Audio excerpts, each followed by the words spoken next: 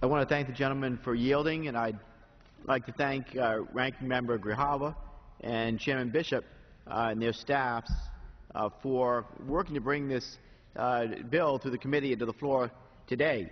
I'd also like to thank my good friend, Congressman Courtney of Connecticut, who has been an outstanding partner in this effort, and all those back in Rhode Island who have worked to bring this bill to fruition, including the Wood-Pawcatuck Watershed Association, Save the Bay, the Nature Conservancy, the Rhode Island Department of Environmental Management, and the Connecticut Department of Environmental Protection.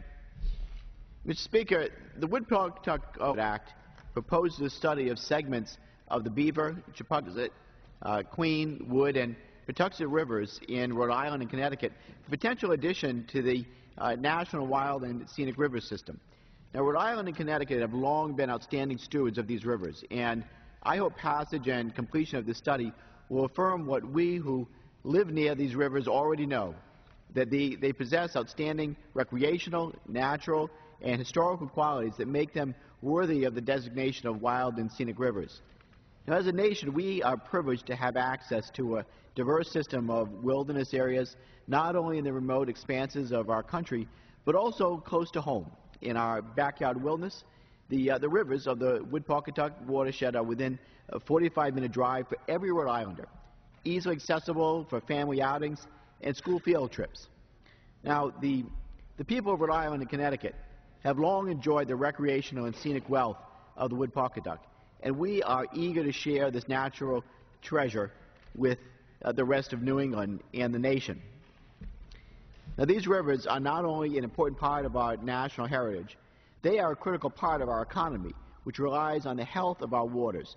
Now, the Wood-Pawcatuck watershed offers diverse destinations for tourism, a vital industry to Rhode Island and Connecticut, and these rivers offer exceptional trout fishing, canoeing, photography, and bird watching opportunities with adjacent hiking and camping for our sportsmen.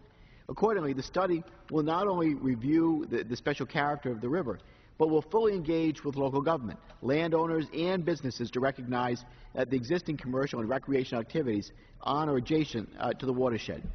So with that, Mr. Speaker, the Wild and Scenic Rivers Act offers the best guarantee that the Wood-Pawcatuck will be here for future generations to enjoy.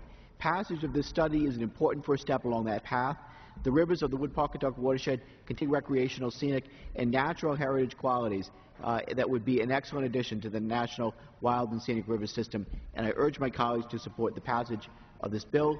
Again, I want to thank the members of the committee, especially the chair and the ranking member, for bringing the bill to the floor, and I thank Mr. Hastings and also Mr. Sablan for their assistance with this as well.